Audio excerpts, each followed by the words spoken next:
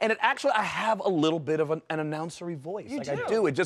It's just part of the way I talk. Just a little. I mean, it's the deepness. It's impressive. How do you order your food at a restaurant? Well, you know, I try to put on voices at times. Okay. You know, Go through the drive-thru. So sometimes, like if you go to, you know, let's say a Mickey D's, right? Yeah. It's, hey, let me get a number two.